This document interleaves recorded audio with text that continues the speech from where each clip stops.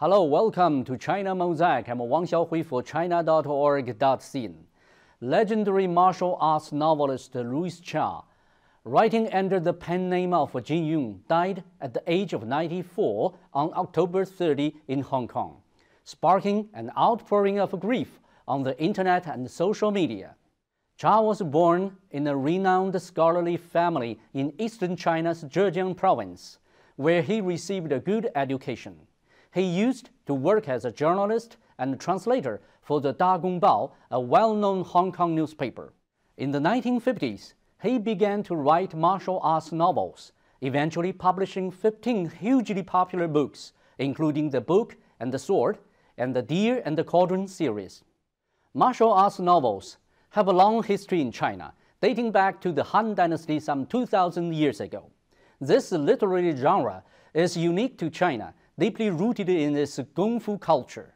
Martial arts novels show Chinese people's understanding of the ideal personality, featuring righteousness, bravery, loyalty, and benevolence. With graceful words, intriguing plots, and fascinating martial arts moves, Cha created a universe that was fantastical and yet still based on the real world, which is known as Jianghu in his various novels. Cha's martial arts stories have been translated into English, French, Japanese, Korean, and several other languages. It has been estimated that their global circulation exceeds 300 million copies, making him a highly significant literary figure, with printed copies of his works leading the world.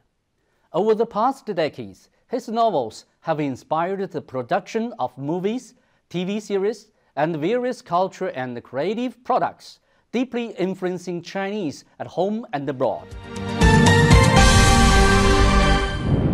There are two important reasons why Cha's works endure, with an everlasting place in world literature.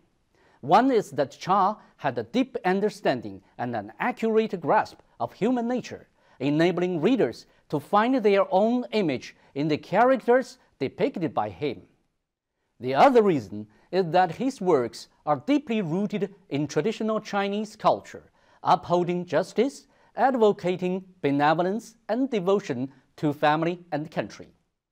Cha once said that his epitaph should be, "Here lies a man who wrote more than a dozen martial arts novels in the 20th and 21st centuries."